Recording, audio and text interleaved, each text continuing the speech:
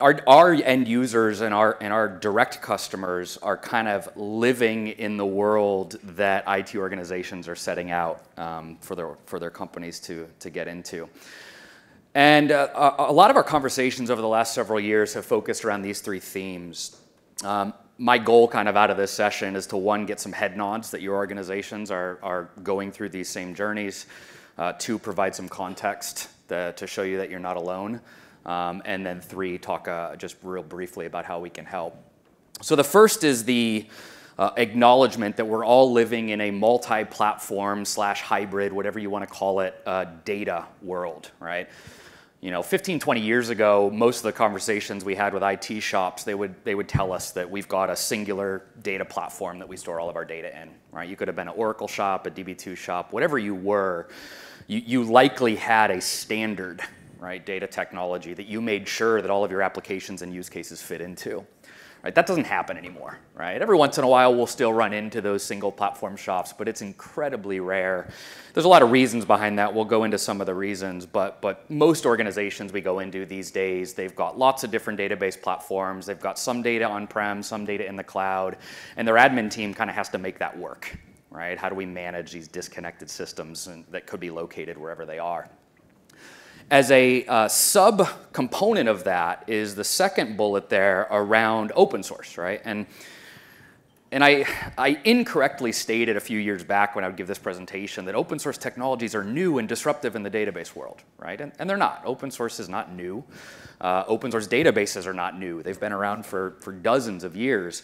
What is relatively new, though, is enterprise IT shops trusting business-critical applications on open source technologies. Right? You wouldn't have gone into the Fortune 100s of the world 10 years ago and seen mission-critical applications running on Postgres or MySQL, where now you are. So that's introduced some challenges about, yes, the software license is free when you use an open source technology, but that doesn't mean that the system's any less critical, and how do we manage that? All right.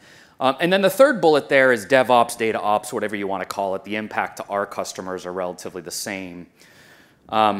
DevOps has, I think, unfortunately become very buzzwordy, and for good reason, right? There's a lot of benefit that it provides organizations around getting functionality and value into customers' hands as quickly as possible. But the best definition that I've come across with DevOps is, there's a gentleman out of Microsoft named Donovan Brown. He's their Microsoft evangelist, or at least he was. I don't know if he still is. Evangelist for DevOps, and he defines DevOps as, he has this Venn diagram, and he says people, processes, and products, all right? And the middle is what's required to be successful at DevOps. And so the people, most organizations, some are going to a organizational structure to embody DevOps, right? They're hiring and orchestrating their teams in a way to adopt those principles, but a lot of our customers today are trying to enable their existing staff in the seats that they sit in to be successful with DevOps. And so we like to talk about kind of the technologies and the products and the processes that we can enable to help those existing people be successful. Right. So these are kind of the industry trends that we're seeing. Most of the conversations we're having with customers, and this was validated during a lot of our conversations that I had yesterday, for those of you that came by the Quest booth, a lot of them kind of centered around these three objectives. Now, I often throw these three things up, and again, I'm hoping to get head nods and confirmation that these are things that your organizations are striving towards, or at least implementing today. And very often I get customers say, well, what about security and compliance? Right? And so, of course, that's a critical thing. I mean, none of this can happen at the expense of security and compliance.